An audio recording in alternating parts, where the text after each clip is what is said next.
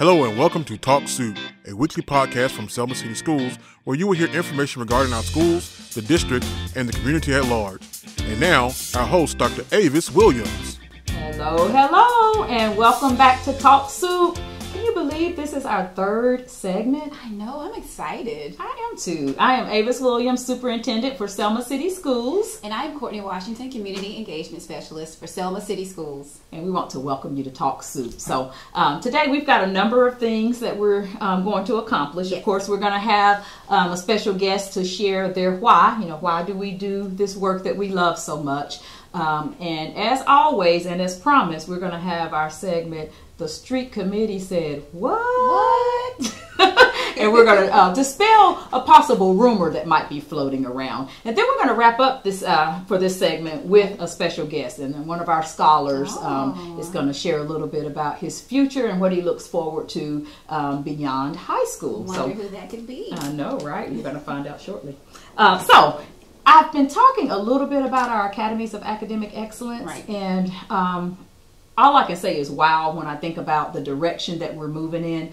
And you all know that excellence is one of our core values. Correct. And, you know, so our goal is to make sure that through the work that we're doing, we're exuding that. Right. And that's most true when it comes to teaching and learning. And we want it everywhere, but our goal is to make sure that we're nailing that teaching and learning piece. Right. And so with our Academies for Academic Excellence, every elementary school will have a specialty program. I'm so excited. I know it. I mean, that's a great thing, and Yes. it's a great opportunity for all of our scholars and our families. Right. And what I like most is our intentional, the way that we are being innovative in how we're approaching teaching and learning. Yes. And yeah, I'm excited about that. Absolutely. So, you know, we will have 6 elementary schools, and we're going to tell you just a little bit about what each school will be specializing in. Right. And then I probably should wait to the end to preview future segments, but we are going to have principals from each school as guests as we move forward so that they can go into even more detail about their specialty program. Exciting. Yes. So Sophia P. Kingston, they're going to have what they call a collaboratory. Okay. And you know, we talked about maker spaces, I think on the first segment, and it's just where kids get to really do hands-on learning. It's everything from Legos, robotics kits, project-based learning and problem-based learning. Okay. And so Sophia P. Kingston is excited about their specialty program revolving around a collaboratory and particularly a makerspace. I like that name too, the collaboratory. Right. I like that too. Clark, I love this one. Social justice. That is awesome. Yeah. Do you know what that means? Are we preparing future lawyers? Right? Yeah. Okay. Absolutely. Future lawyers, future community activists. You know, when you think about the engagement that they could learn to be a part of, civic engagement. I think about debate. Okay. You know, I think about learning about our history right here in Selma, which is something that I hear from the community a lot. Yes. You know, I hear a lot of our parents and families, our church partners, oftentimes talk about the fact that we study history, but we have scholars right here who don't truly know the history of Selma. Yeah. We need to change that. Yes, we do. And I think that the Social Justice Academy is one sure way for our students to become more engaged civically. That's an excellent idea. I like that, Clark. Clark. Yeah. What about Knox? What are they doing? Knox is doing something that's dear to my heart. They are doing a performing arts focus, and so they are including, but not limited to, the components such as dance, theater, singing, set design, and anything that's related to the arts. And what I like most about that is that I was an artsy student. Yes. And so anything and that you was, still are artsy. Yes, I am. But I saw the difference that it made for me in terms of learning, and even with my dancers now, that discipline is transferable to school as well as into arts. And so I love it. And that's fantastic. You know, I talked to Mr. Williams, our band director from the high school, over the weekend about the possibility of our high school band partnering with Knox for that. Wouldn't that be cool to have an elementary marching band? Yes, it would be. Yeah, and that's part of performing arts, so that might be something to come as well. Meadowview, which we are repping Meadowview today, the Meadowview Lions, they're going to have a STEM academy. And STEM is science, technology, engineering, and math. And one thing that I've talked to Principal Rackley about, and that she's really excited about doing, is developing a coding progression. So in other words, what does coding look like kindergarten through 5th grade? And what type of activities will students engage in for coding across those grade spans? So MetaView will do STEM. Now, closely related to that will be Payne, which would do STEAM. And the A is arts. Yes, right back to arts again. And I love the fact that we're going to have opportunities in several of our schools, for our scholars to learn about the arts as well as STEM careers and that type of thing. And Edgewood came up with something really innovative as well. Theirs is going to be entrepreneurship. How about every student at Edgewood owning a business? That is wonderful. So kind of like Gabby Bowes, right? Kind of like Gabby Bowes. And shout out to Gabby. She was our guest speaker at our January Institute. 12-year-old entrepreneur and setting the way for what our students could be doing. I like it. They're going to start off with a lemonade project that I think they're going to do this spring. And that's where they partner with I think Elkdale to actually set up lemonade stands and use a business model and explore what that looks like for elementary scholars. Thirsty already. And what that does is it prepares our scholars for when they get to high school and they are participating in activities such as the Shark Tank, which 2 of our seniors won. I think that would be awesome. Right. I mean, how much better prepared would they be for the Shark Tank if they've already owned a business, ran a business, created business plans, and that sort of thing. So those are our academies of academic excellence. Now, when are these set to start? Great question. So most of them are starting at the beginning of the school year, but some of them are doing soft launches this spring. And so when we meet with the principals, when there are guests in the coming weeks, we can learn a little bit more about the specific timelines and some of the activities that the community might want to be a part of. Okay, so community partnerships are going to be very much needed for our academies of academic excellence. Absolutely. And I think all of our schools, in fact, I know all of our schools already have some strong partnerships thanks to the work that you do as our community engagement specialist. You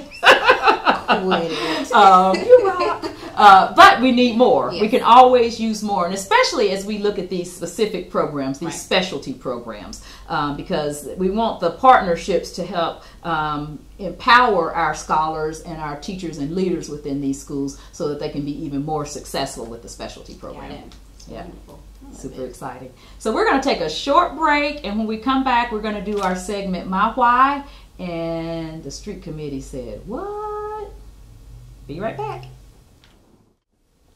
And we're back. We have with us our Director of Federal Programs, Mr. Raphael Simmons. Glad to be here. Thank you. Mr. Simmons. And you're going to share with us your why. And as you all know, we have this as an ongoing segment based on a campaign that we did several months ago, My Why SCS. So, Mr. Simmons, as Director of Federal Programs and Strategic Planning, what's your why? Well, my why is a little bit selfish. I'm really all about focusing on students and supporting them, and also assisting teachers and make sure they can have all the resources that they need to support teaching and learning. And the reason why I say it's selfish, because as I walk through all the schools and I look at some of the children, I see my face when I was their age, and I know exactly what some of them are going through. You know, I endured a few hardships, and I had some really great teachers, but I had some teachers that, I felt like they didn't care about me. And so that is what really pushes me, and that's what really forms my why. Oh, that's awesome. And you've said something that I've repeated on numerous occasions, that we have 2 positions in Selma City Schools. We have teachers, and we have those who support teachers. And you do such an awesome job of doing that. And I know you are in the schools a lot so that you can see firsthand what supports they need. Indeed, indeed. And I thank you for, applauding my good work. Yay!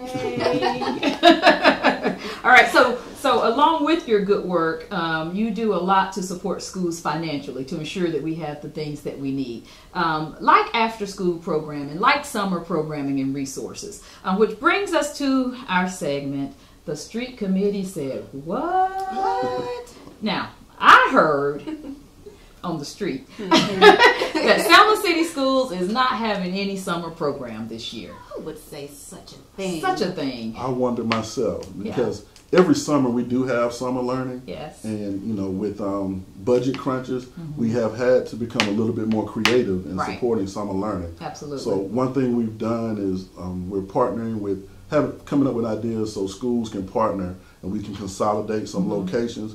So even when those schools that don't have as much funding or limited funding, those students don't get left out. Absolutely. We all know that the summer slide is a real thing. It's real. It's real. And summer slide is just a research-based concept where students, and especially students in poverty, they actually lose ground as far as their academic learning over the summer. So you may end the school year on grade level, and you may come back after the summer a little bit behind. And when that happens year after year after year, it creates a problem so that we're having to make more and more academic gains over the year.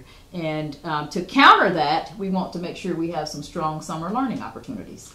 Most definitely. We know that we are a high needs district, and we know that our students need a lot of support, and we can't all get it done those 180 days. Right. And can't get it all done before 3 o'clock. So should we have year-round schooling?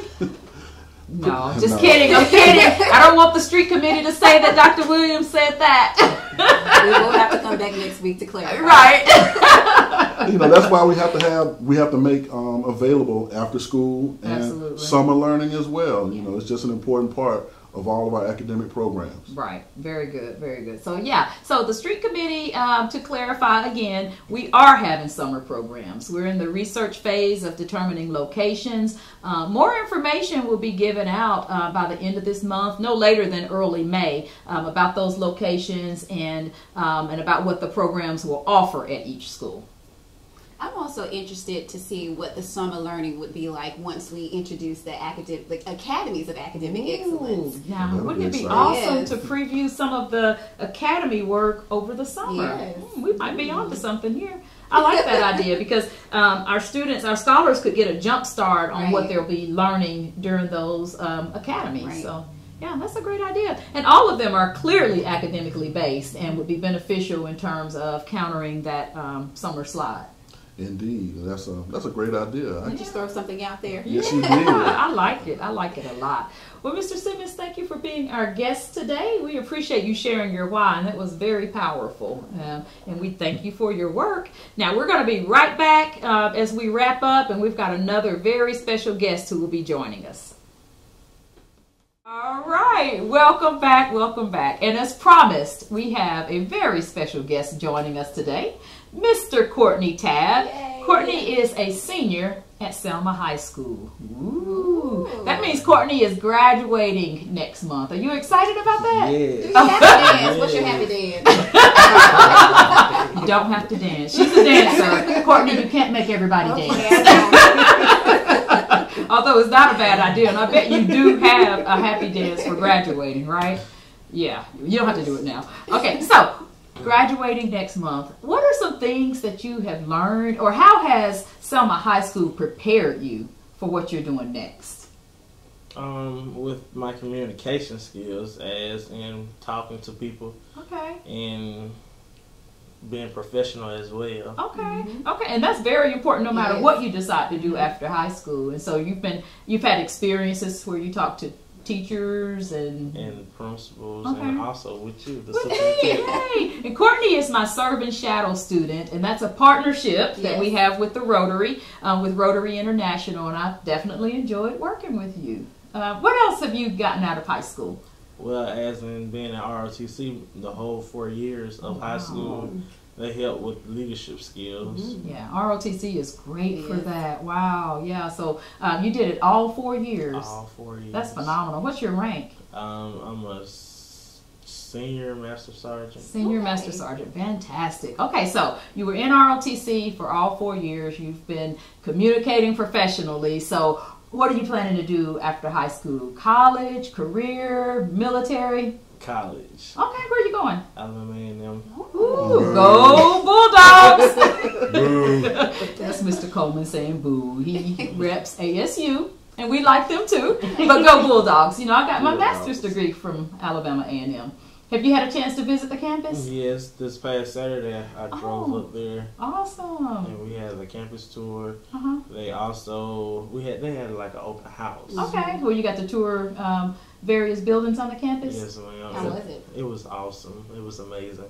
I knew it was that beautiful and big. Yeah, Alabama A&M does have a beautiful They do. campus, so absolutely. So wonderful. Well, Courtney, we appreciate you sharing with us, and I wish you the best and the most success ever, and I need you to stay in touch with us, stay in touch with me, so that we can keep track on the great successes that you're having. Yes, ma'am. Congratulations. Thank you. And I also want to say that anytime I am at Selma High or at an event off of campus and Courtney is there, he is almost like my de facto assistant, if you will. And some of the live shots that I've submitted on Facebook, he helped. So, wow. So those leadership skills are really sticking out. Thank you. That is awesome. Fantastic. Well, we are looking forward to seeing great things from you at Alabama A&M and beyond. Yes, ma'am. Hey, Thank hey. you, guys. Wonderful, wonderful, wonderful. So, as we begin to wrap up, we of course always have some shout outs that we want to give and some announcements and that type of thing. What we got, Courtney? Yeah, so we'll start out with the shout outs. So we do Aim for Excellence Awards, where we again award teachers or various staff that we see doing something that we deem excellent. And so I just want to say thank you to G Mama's Cookies, KFC. Those are some great cookies too, by the way. They disappeared.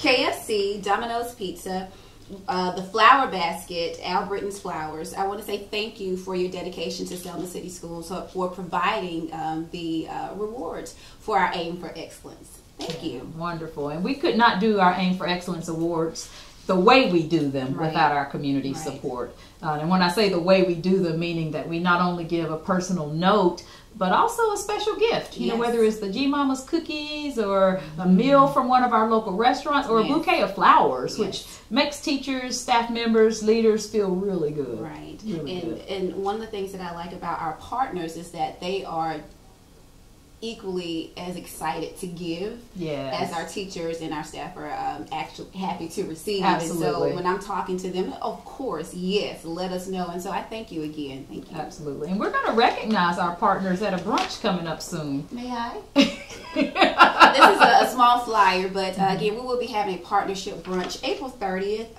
at Selma High School at 10 a.m. It is just a way for us to say thank you. And so if you are a partner, if you have not heard from me already, you will be hearing from me. But if you don't, if I miss you, I do apologize. But this is the invitation for all of our partners to join us and allow us to say thank you for being a partner in education with Selma City Schools. Wonderful. And again, we do appreciate our partners so much. So we look forward to celebrating them at that partnership brunch. So I think we've come to the end of our time. We'll be back again next week. And of course, we encourage you always to check us out on social media. Where are we on social media? We are on Facebook at Selma City Schools, Instagram at Selma Schools, as well as Twitter at Selma Schools. And we also have a YouTube page where you can watch this video of the podcast, Selma City Schools. All right, and we have a YouTube channel. I mean, it's actually a YouTube channel. So there'll be some other interesting things that we'll add to that channel as we go along as well. So stay connected with Selma City Schools, and we look forward to being back next week. Of course, we'll talk about my why, and the street committee said, what? And then we'll also have some special guests from our elementary schools as we begin to really learn more about those academies of academic excellence. I'm just so excited. I know it. So we're going to take some time to dig a little bit deeper in what each of those academies will offer our scholars and our families as we move forward. So thank you so much for joining us today. Thank you, Courtney. And again, we wish you nothing but the best and much success to you as you move on beyond your years at Selma High School. So we will see you all next week for another episode of Talk Soup. Thank you.